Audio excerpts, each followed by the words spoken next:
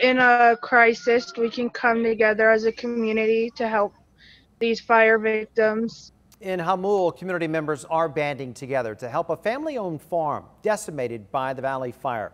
As our ABC 10 News reporter Michael Chen discovered, the owners say the help will mean the difference between survival and folding up.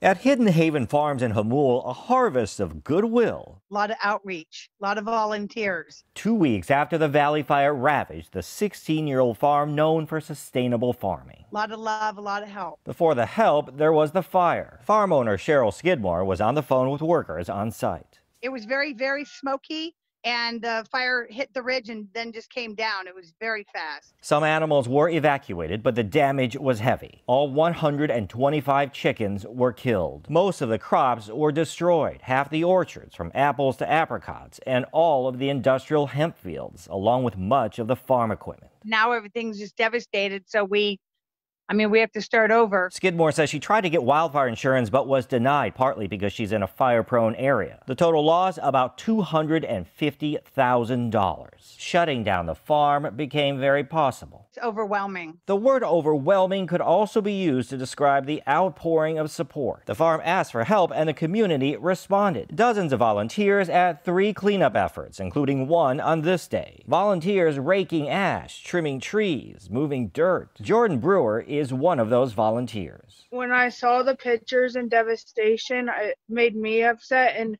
if I was in that situation, I'd want people to come and help me. Skidmore says that help will mean the difference between shutting down and keeping the farm going. People still want to help other people. It just made me feel so good because there's just no way that I could have done this. Michael Chen, ABC 10 News.